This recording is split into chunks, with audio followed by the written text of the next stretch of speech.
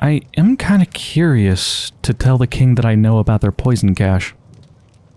Let's just try it. I know you keep a stash of poison in your innermost chambers and that you plan to use it. Please. That's quite an accusation, girl. And what leads you to believe something like that? I know what you did. I know you use it to rid yourself of your brother. You can stop pretending you don't know what I'm talking about.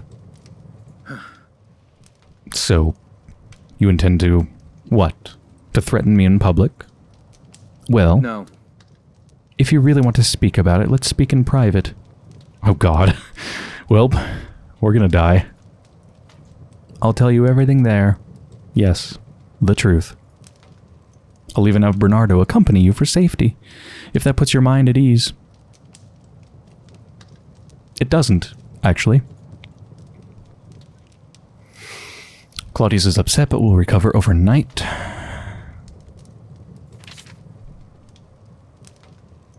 Hope I don't get myself killed before Sunday. I need to talk to Simona. The king has requested your presence in his private chambers. I'm to indicate that this is not a request you can deny. Oh. I wonder what he wants. Perhaps I've said something amiss. Yes. Oh, we did.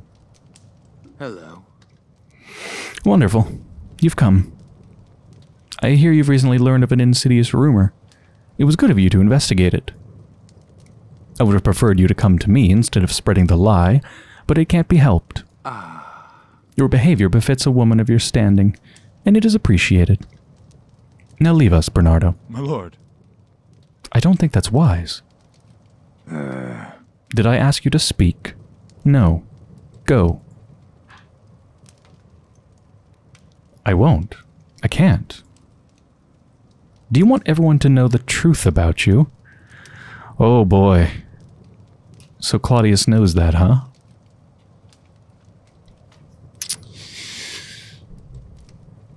I just couldn't help myself from poking the hornet's nest before Sunday. I already know. I know about you, Catherine. I know, too, that Claudius has been trying to keep you living in fear.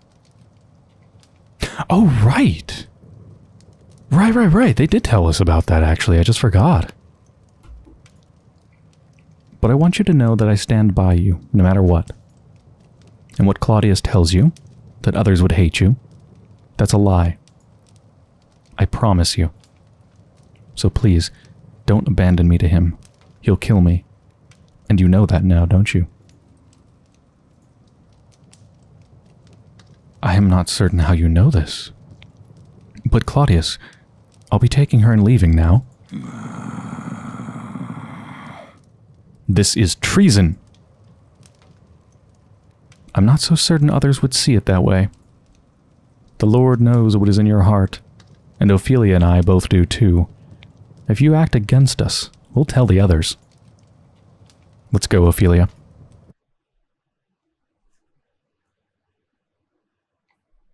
He was going to kill me, wasn't he? He may still very well try. Please be careful. I'll have my men keep a close watch on your chamber. I don't know how you found out about me, but please, don't tell anyone. For now, that's a part of me I'm not ready to discuss with others. Of course, I understand. You put your life on the line for me. I'll never forget that. Thank you.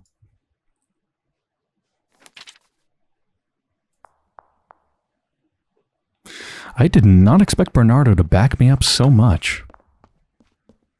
I wonder if that event would have changed at all if I had told Bernardo about the poison beforehand? I was thinking during that event, Bernardo probably isn't going to suspect things are really all that wrong and would leave me alone, thinking that I was overreacting and that there was nothing in particular to worry about. And I was thinking, oh, I'm probably going to have to come back on another loop and tell Bernardo about the poison. And if they find that before this meeting, then I was thinking maybe they'd then believe me. But no, they just had my back right away. Have I asked Polonius about the King's Cursed Book? Father. Do you know where to find it, the strange book? How did you hear about that? Never mind that. I'd like to find out where that book went. What do you know? I don't know about any such book, Ophelia. And whatsoever you were told, whenever King Hamlet and I went into town together, I saw nothing of his activities. Wait. Father, into town? What activities can you mean? The king would often ask me to accompany him into town while he spoke to, shall we say, odd acquaintances. But I neither had any direct hand in it, nor overheard a word. So perhaps if I were to visit the town... Ophelia! Don't even think about it, dear heart. A terrible port town filled with thieves and vagrants. It's not for you. Regardless, only the king himself knows what he was searching for in town. So it's lost to time forever, I expect. Better not to dally in it. I realized that another person I can ask about Gertrude searching for something would be Irma, and indeed it is, because remember, Irma basically raised Gertrude as their own child. So they've lived through most of Gertrude's life as well as old King Hamlet's. Listen. My lady told me of this. She is searching for something private, something which was taken. Her husband promised her their life would be one of openness, of honesty, of communication. After so many years with Hamlet, it was so terribly cold to her. But Claudius lies to her now in just the same way. Is this the fate of all men with a little power?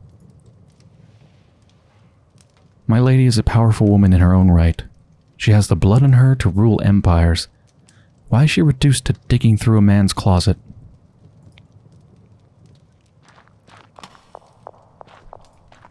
I can't think of anybody else I could ask about that. I mean, I could just try everybody. It's Simona Day.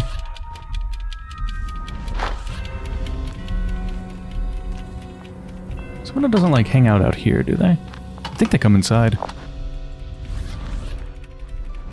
Hello. Aha!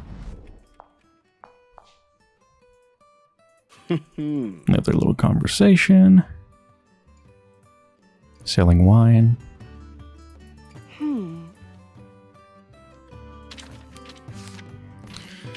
Okay. A book. What do you know of a strange cursed book? The book. A cursed book? I'm sorry. My apologies, my dear girl. You must have mistaken me for someone else. I bring quilts, clothing for babes. I'm merely an old woman who wishes to love God and enjoy the joyful silence of a life well lived. I know nothing of any sort of books. Never had a mind for them. She's acting so peculiarly.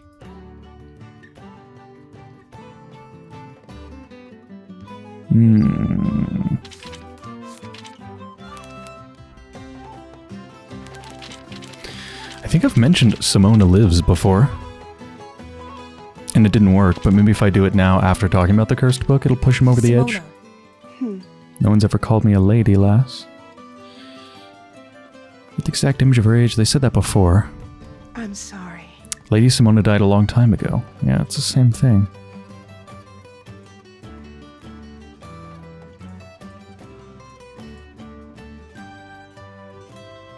This might be new. Let's pick up with the dialogue that I think is new. I found my mother's diary. It spoke of you. I know about your time in the castle. And I think you found something, didn't you? You still have that cursed book within your possession. I would assume you were mad, but I know your mother's face well. You have so much of Elise in you. The book. Do you know the power vested within this book? It's just a blank book. Its pages are not blank for me. Well, you have it on you? It contains the many thousands of fragments of worlds I have seen, of futures that never came to pass, of pasts that never were. I know precisely what you mean, and I'm here to put an end to it. I need the book to prevent time from repeating itself. It's useless. I'm afraid you've been lied to. The one causing your world to repeat isn't the Book of Fates. It's Peter Quince. No. No! That can't be true. Quince is the one who asked me to find the book. He helped me find you. Why would he do that? That vile man. When I heard rumors that King Hamlet was searching for a particular book, I suspected Quince was behind it. He knows I am weak. Though I will never return the book to him, I may give it to another one of his poor victims. His victims? What are you saying? I've never told this story before. It's the story of my greatest sin.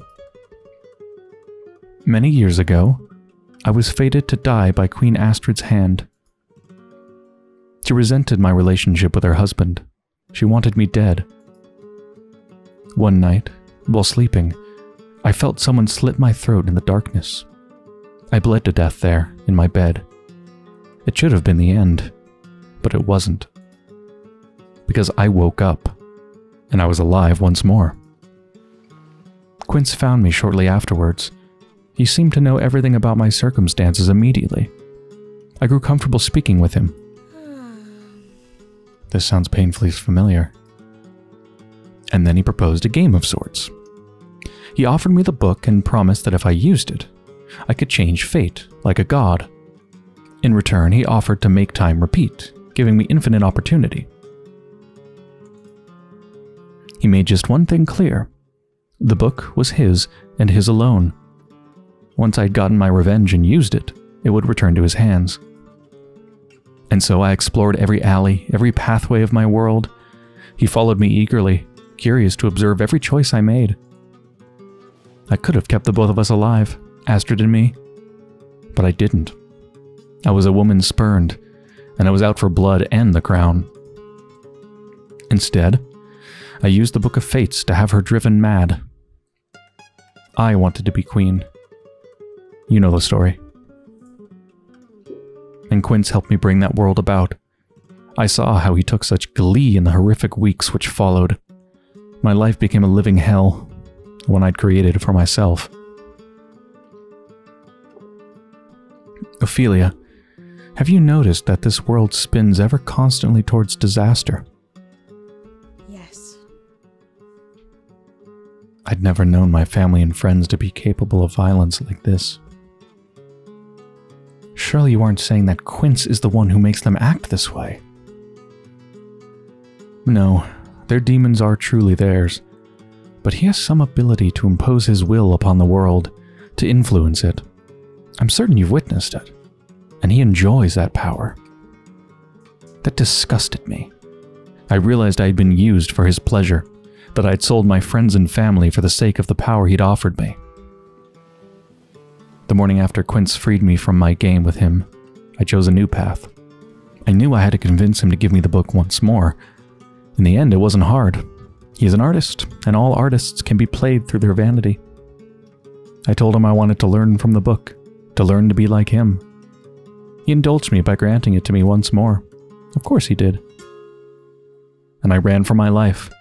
I fled and I hid, and the years passed in that silence. And Quince never came for you?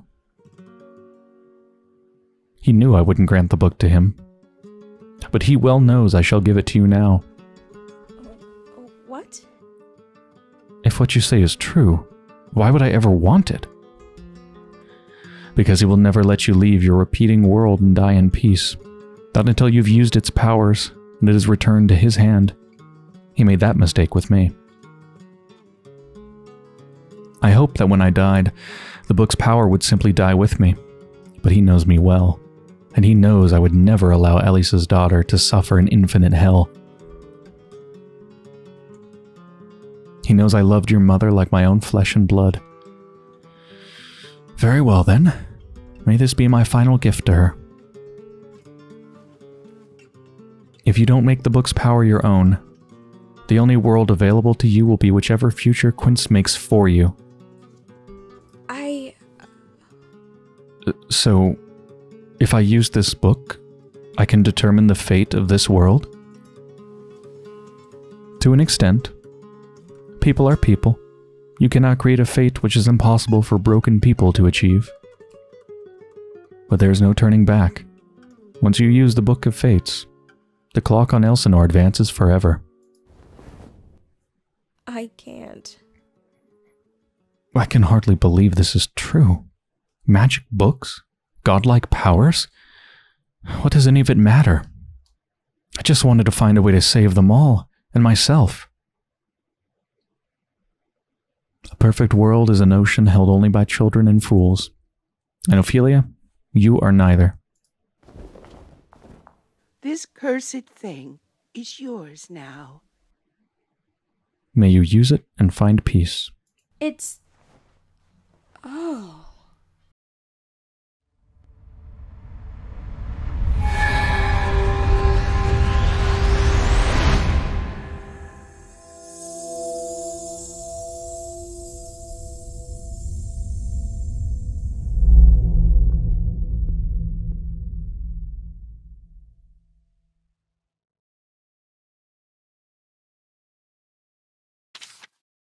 What?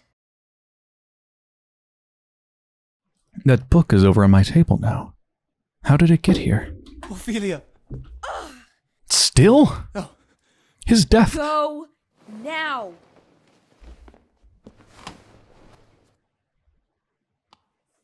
I suppose I thought that might have been the end of all this, but it wasn't. There it is. What's it doing there? What should I do now?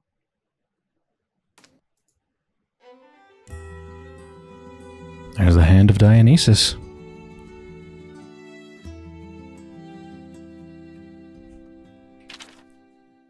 Like, what would happen if we just burned it? Obviously, it's a very special book, so I don't know if it'd even be burnable. Whoa. Sacrifice. Struggle for relief. This world wishes I had died. That was my original fate. I could accept the way things were meant to be. A simple fate. One where I follow the story to its end.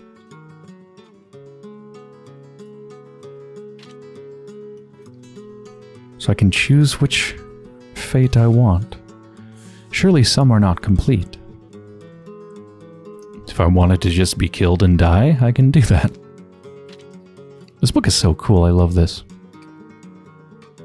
Prestige for family. This world has not yet come to pass. Innocence for power. That might be one where maybe I like kill Hamlet and everybody and somehow come to power or something. Family for legacy. Sacrifice reality for joy. Peace for survival. There's a lot of worlds that haven't come to pass. Sacrifice permanence for passion. Othello promised me the world and I want to take it. Quince warned me our time together is fated to end. Is brilliant bliss worth the sorrow which follows? Hell no. Predictability for adventure. I see people fighting on a boat or something like that, like pirates. I wonder how I get that one. Maybe I have to leave on the boat with Hamlet. Sacrifice everyone for myself. Fortinbrah's arrival shatters my old life into pieces, but I am left alive. I could leave Elsinore behind. Where would I go if I were beholden to no one? Ah, that's right. Yeah, the one where I'm inside of Elsinore, Fortinbrah comes, I think kills everybody, but not me. Responsibility for indulgence? Guildenstern and Rosencrantz invited me on an adventure. An endless caper, wherever the path might lead. Life is short and brutal. Why not have fun? That sounds nice to me. I'm just not sure who dies in that reality. Independence for peace. And And that looks like that's all of them. So, 1, 2, 3, 4, 5, 6, 7, 8, 9, 10, 11. So there's 11 endings. And out of those I have 1, 2, 3, 4, 4. I have 4 out of 11 endings possible.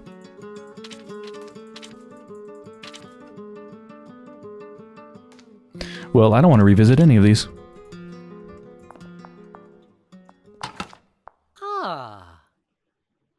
Oh. I was expecting to be accosted by Polonius as usual, but instead it's Quince. This should be an interesting conversation. Lady Ophelia. Quince. Where's my father? Never mind that. I've put him on pause for the moment. How have you been, my lady? And where have you been wandering? Nowhere, other than my own chambers. Let's bear some legs, shall we? I saw you. A familiar little lavender gown trailing its way down to Castletown. And what did you find there, I was meeting an acquaintance. It was nothing of note. Nothing of note, she says. Oh, but I don't believe it. You found something incredible, haven't you? I mentioned once to you that I was here to find a lost item. Something of mine. And now you've gone and done the deed, all on your own. So very admirable. Liar. I spoke with Simona. I know who you are, who you really are. All of this, everything that's happened to me, it was just a game you were playing to get me to find that stupid book for you.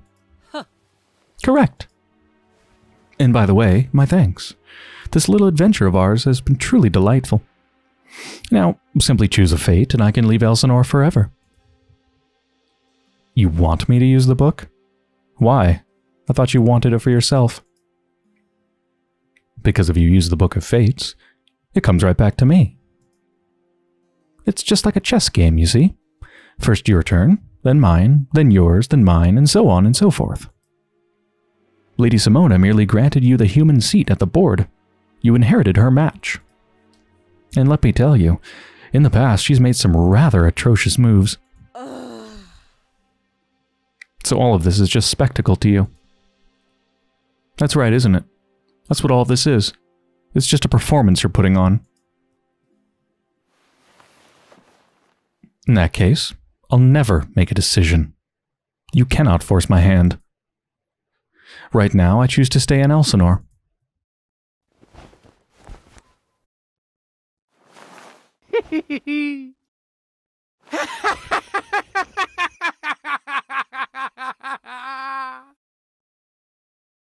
Wrong! This is your last chance to be reasonable. Give me the book or suffer an eternal hell in a prison I've designed especially for you. Do you think this little game I've put you in is the worst it can be? Oh no, dearest. It can be far worse still. I alone can understand the details of your pain, for I've seen it all. This match we're in, Ophelia, you and I, it's like playing with a child. Your strategy lacks efficacy. Your designs are impotent. I will ensnare you every time. Don't you understand? You will linger here, undying, growing bored and stupid and slow, just like King Hamlet before you. I won't. I've told you I won't give you the book.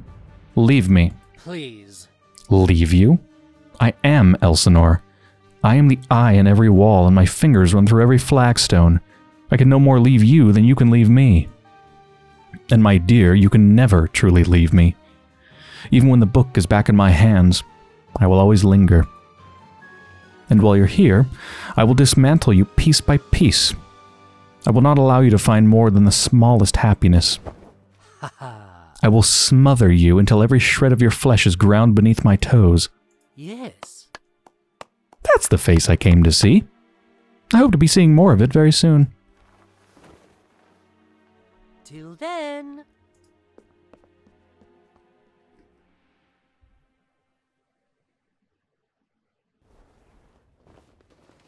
This isn't over. This cannot be over. There must be a way to stop him. Acquire the information, banishing the Playmaster. Now believe that Quince is dangerous.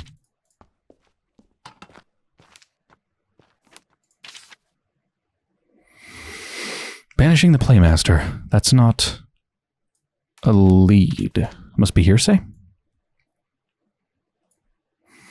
He lied to me. He's been lying to me this entire time. He's no friend of mine, and he's not here to help me.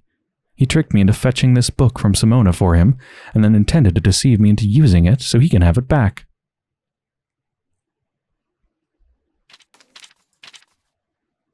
Let's see, is there more detail here as well? This seems like a similar description to what we just saw, but it's a little bit different. He lied to me. He's not on my side at all. He desires nothing more than my total and complete destruction, as some kind of sick game, some source of entertainment for him. I cannot give him that satisfaction. I must push onward.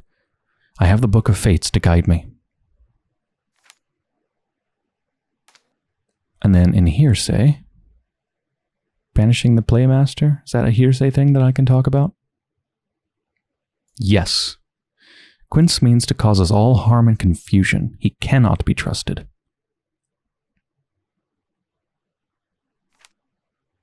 What would happen if somebody just killed Quince? Like, would it just be the same? It'd probably be the same thing as if I died. You just go back to the beginning of this loop? I'm certain it wouldn't be that simple. No. That wouldn't make any sense. Well, I think this is a pretty good place to end the episode. So I hope you've enjoyed so far, and when I return, we're going to try to banish the Playmaster / uncover more potential endings.